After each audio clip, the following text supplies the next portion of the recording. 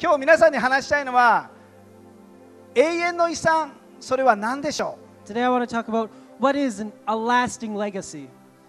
神様が送った永遠に変わらない残したものって何でしょう。 What is the thing that God has brought to us that remains for eternity? それはよみがえりの力なんです。 It's the power of the resurrection. イエスがよみがえったことはあなたに復活の力があるんだということを教えたかった。 The meaning of Jesus' resurrection that we celebrate at Easter is that resurrection life and power is in you. 聖書の中にヨハネによる福音書にこの一つの言葉があるんです。 It says this in John chapter 11. ヨハネ11章25節にイエスがこう言われた。私、神様はよみがえりであり命です。私を信じる者は死んでも生きるのです。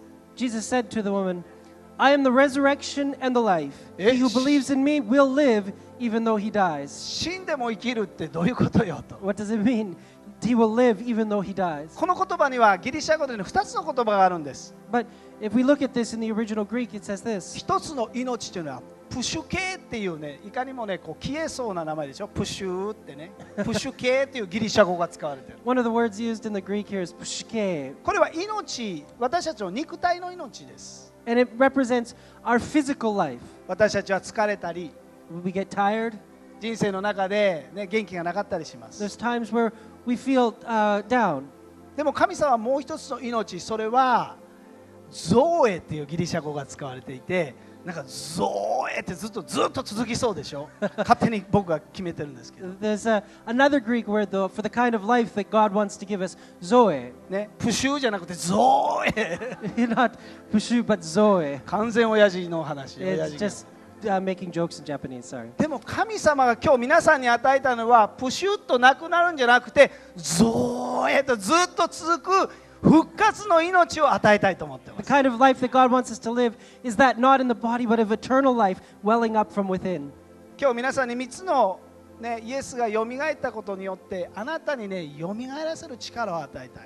And God wants to, through His resurrection power, give you resurrection power and life into you.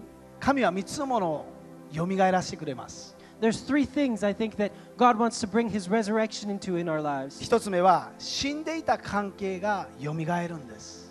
We can see that dead relationships come back to life. 私たちは神様に作られたと聖書にあります。 The Bible tells us that we have been made by God. でもそれぞれ勝手に生きてしまって神様から離れちゃった。 And we all live, though, in our own way, separated from God. でも2000年前イエスが来てその関係を取り戻したいと来てくれた。 Jesus came to help restore relationships. そしてイエスがよみがえってもう一度私たちと愛の関係を結んでくれたんです。 That through His resurrection, He restored our most important relationship, that with God. 神様はあなたを愛してあなたと関係を持ちたいと思っています。 God loves you and wants to have a relationship with you. だから私たちはイエスを信じることによってもう一度神様との関係がよみがえるんです。 And if we believe in Jesus, He helps restore, bring back to life our dead relationships. 私たちが頑張るんじゃなくて神様がその関係をよみがえらしてくれたんです。 It's not through our own effort, but through belief in Christ that our relationships are restored. 実はこの教会に圭介っていう大学生がいます。 There's a young university student in our church named Keisuke. 彼は昨日おとついオーストラリアに留学に行ったんですけど、 A few days ago, he went to Australia for an exchange study. 彼の家庭は大変でした。 His household, his family was in a difficult situation.